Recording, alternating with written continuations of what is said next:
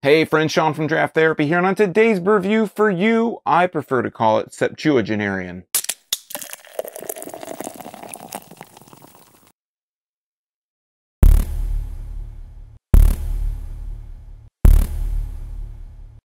'70 Plus is a 6.8% West Coast style IPA from Old Nation Brewing Company in Williamston, Michigan.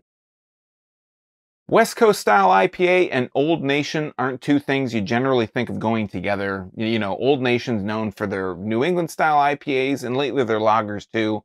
But this is, to my knowledge, their first canned West Coast style IPA. So let's get a look at the label. We'll get it into a glass, but first I'd like to thank my executive producers, Eric Latowski, Brian Kramer, David Jeffries, and Zach for helping to bring this review to you today. If you'd like to become a producer, help out the channel, or maybe just buy me a beer, take a look at my Patreon at patreon.com/draft_therapy, where you can get early access to these videos, exclusive patron-only live streams, and a few other special perks available only to patrons.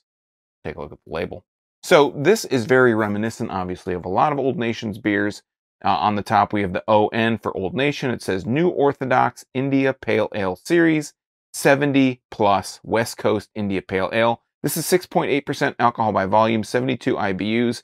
They tell you, again, as Old Nation generally does, they tell you the malt, which is Pilsner, the boil hops, which are Columbus, Simcoe, Amarillo, dry hopped with Columbus, Simcoe, Amarillo, and Idaho 7, keep cold, product of USA, drink fresh in the state of Michigan. And then on the back here it says, we've made IPAs of all kinds in our 20 years of craft brewing, but the classic West Coast IPA is one of our absolute favorites. To us, West Coast IPA is about a straight down the middle Pilsner malt bill and hops which bring lots of pine and citrus notes to create a dry, hoppy, and aromatic ale like none other. For hops in 70 Plus, we chose the classic Columbus and Simcoe hops for their pine-like contribution, along with Amarillo for citrus and floral notes, and the proprietary Idaho 7 for a new school tropical twist. What was old is new in 70 Plus. On the other side, it has the Old Nation logo. It says Old Nation Brewing Company, oldnationbrewing.com, and lets you know it was brewed and canned by Old Nation Brewing Company in Williamston, Michigan. This was packaged on April, I want to say 7th, 2021, Old Nation Brewing Company. And it's funny, you know, reading this, I didn't really notice it, but this says it's part of the New Orthodox India Pale Ale series. Other beers you may remember in the New Orthodox series are Greenstone, are M43, Boss Tweed, so all those Cart Horse, so all those typical beers that you think of when you think of Old Nation. So I am going to use an IPA glass today, and we're going to go ahead and crack this. I think it's kind of interesting that reading down the side here, you know, you think of some of the stuff that's in here, and it reminds you very similarly of what they do, like I said, in that New Orthodox series, so I think that's kind of a callback to that. But let's go ahead and put a nose on the can. We'll crack it. That was a big crack. This definitely smells more like a West Coast. It doesn't have such kind of tropical sweet aromas. There's a little bit of a floral in there, but a lot more of a citrus, a piney note in there, and it also has a bit of a dankness to it. So let's go ahead and pour this. Coming out pretty golden. It's coming out pretty clear out of the glass. I'm sorry, out of the can, out of the glass. Letting it pour in the middle there, and we're going to let the head kind of build up. We've got about 3 to 2.5 fingers worth of head. This is not hazy. You would not mistake this for hazy just looking at it. As you can see from the overhead, though, lots of nice kind of airy bubbles, very foamy, very dense, like styrofoamy, you know, just really nice dense bubbles on there. Again, that's a pretty nice looking head. Let's go ahead and hold it up to the light there. Yeah, this cannot be confused with a New England style IPA. There is this nice carbonation rising up from the middle. You can't really see this because you can't get close enough, but there is this kind of like these really super tiny micro bubbles kind of rising up, and there's this other kind of, you see all these kind of other bubbles cascading down. It's just a really nice looking, it's a really nice looking beer just at a close-up. I wish I could get closer to it. Let's put a better nose on the glass here, though. Yeah, getting those floral notes, getting a lot of a pine, getting a lot of citrus, more of an orange kind of citrusy. But yeah, go ahead and try it out. I'm really looking forward to trying this. Cheers.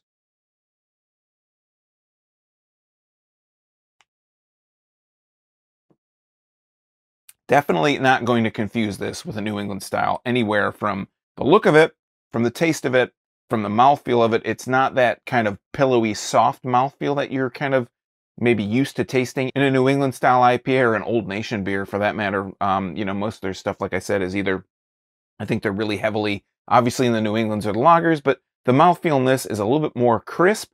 It's a little bit more of a lighter mouthfeel. It's obviously not so heavy, not so thick, not so soft. Let's talk about the taste.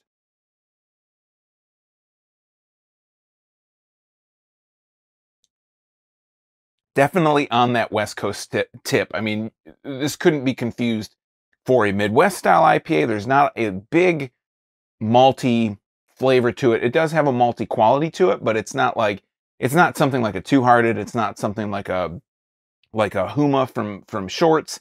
It's not something like a 51K like from Black Rocks.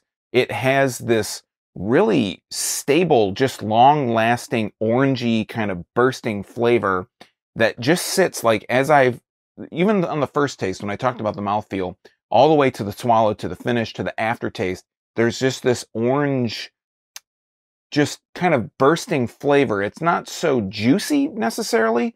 It's orangey in the citrusy kind of realm, but it also has this, where it has a little bit of an orange peel zestiness. It also has a pininess that kind of sits there, hangs out on your tongue.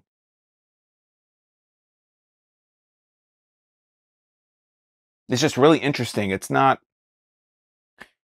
you know, I guess I would think that Old Nation's going to put some kind of New England style twist on this, but they don't. This is like a traditional West Coast style IPA, but like I said, it's just got a little bit of a different quality because that orange just flavor lingers with you for so long.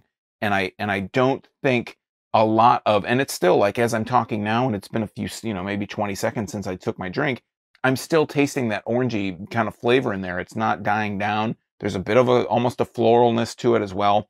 It's not going away. It's just kind of still sitting there. It's not, you know, magnifying, it's not amplifying, but it's definitely still sitting there, still sitting with you, and lets you know, like, hey, you took a drink of this, of 70 plus, it's still going to be with you for a little bit. And, you know, you might not necessarily, you know, sometimes with a beer, with an IPA, with a West Coast, it dries out and then you kind of lose the flavor a little bit, or maybe you get that dryness just kind of sits on your tongue.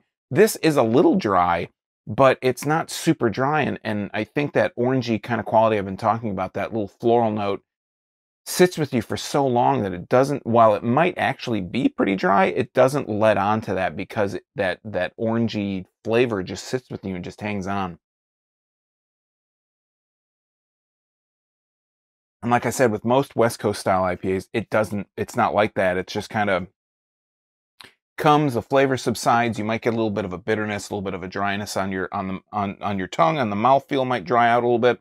But this one, that oranginess just sits with you, and that's what is really sticking with me. And that's, you know, as I think about it, as I drink it more, and the more I talk about it, the more it just kind of, it just lingers, that it's a lingering orange flavor there. And again, there is that piney bitterness in there. There is that zesty orange peel kind of bitterness as well. It's not overly bitter. It's not like super like puckery, just West Coast style, dry out your mouth kind of IPA, but it definitely has major West Coast style influences on it. It's almost, I mean, it's at 6.8%. It's almost like, it's almost just like a more approachable West Coast style IPA, in my opinion. You know, there are some people that when they think of IPAs, West Coast style IPA is what they think about. I think with this, you could introduce it to somebody. A lot of Old Nation beers at this point are kind of like, you know, in that IPA kind of space. They're introductory beers now, because things have gotten so much crazier than what M43 did, what Boss Tweed does. Still excellent beers, but they're just not as nutty as some of the stuff that's coming out now. And with West Coast, you know, for a long time, the race was just to get more bitter, more stronger, just kind of blow your mouth out with all the hops. And that's not what this is. And I feel like it's a more approachable kind of beer for someone that's not necessarily a huge enthusiast, or maybe if, you know, you're getting tired of the New England styles, you're getting hop burnout, or the West Coast, but you're not like a big West Coast fan because it's just too bitter, there's just too much. I think 70 plus just really fills in that space where you're not that sweet, smooth, you know, nice guy New England style IPA, but you're not that big bad West Coast style IPA. You're kind of right in the middle. You're not the Midwest style. You're not like a two-hearted. You're not like those other Midwest style IPAs. That's what I like to call them.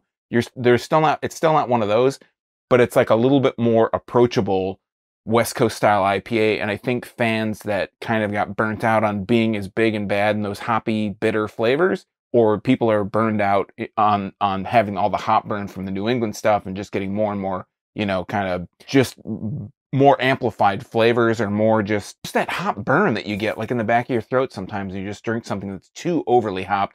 I think this one definitely has a nice niche it can fill. And I'm thinking if it's in the new Orthodox series, maybe it's one that we'll see a little bit more often going forward. All right, friends, that has been 70 plus from Old Nation Brewing Company in Williamston, Michigan. Have you had this before? Do you have a favorite West Coast style IPA? What do you think of hop burn, and are you starting to get burnt out on IPAs? Let me know in the comments down below. While you're down there, if you like beer, you might want to subscribe and click that bell, because I'm here talking about beer twice a week. Tuesdays and Thursdays is all for free for viewers just like you, and you might miss your newest favorite if you're not subscribed and getting those notifications. So click subscribe and click that bell if you haven't already. So until next time, I'm Sean from Draft Therapy. Thanks for stopping by. Remember, drink craft beer, support your local breweries wherever they are. These guys are in Williamston, Michigan. They're Old Nation. You should know who they are. And most importantly, don't forget to treat yourself to a little draft therapy. Thanks for stopping by. Thanks for watching. See you next time. Cheers.